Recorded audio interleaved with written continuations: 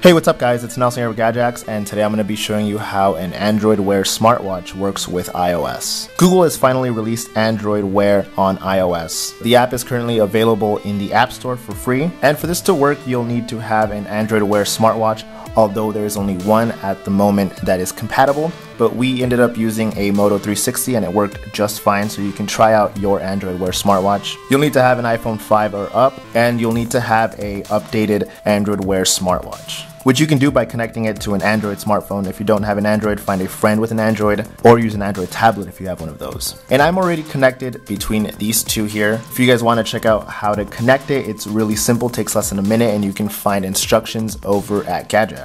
So when you're first connected, you'll go through a short tutorial if you want.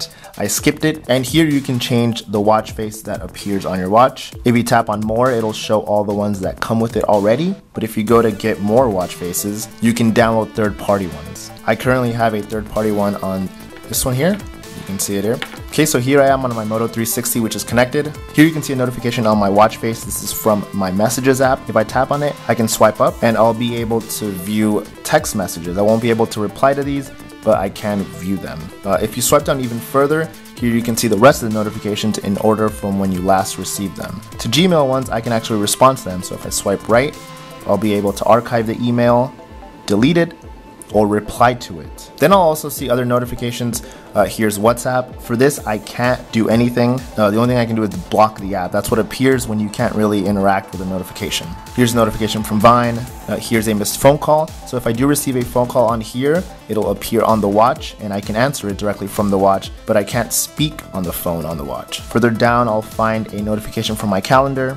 Here is a CNN app notification. Here's the weather app, and here you can swipe right to view the forecast for the week. But for the most part, you really can't interact with notifications unless they are directly from Google. Here on my watch, I have play music, so if I play a song, it will appear on my watch and I can control it.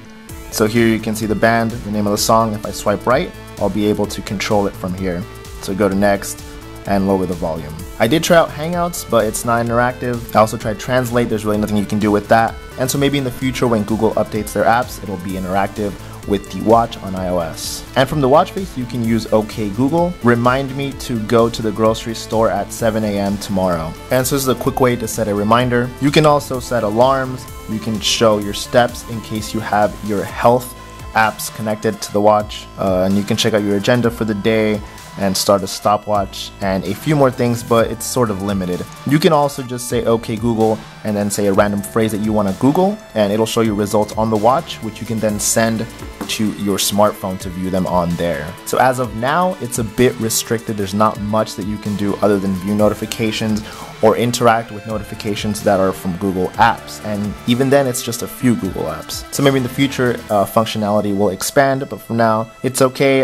If you guys have the watch already, then yeah, you can connect it. It's obviously not going to be as functional as the Apple Watch, but it does decent with notifications, but it does provide a nice interface just to view notifications, and that way you don't always have to open up your phone to see what you've received. Alright, well that's it. Thanks guys. Don't forget to like, comment, and subscribe, and check out the full tutorial over at Gadget. Alright, thanks guys.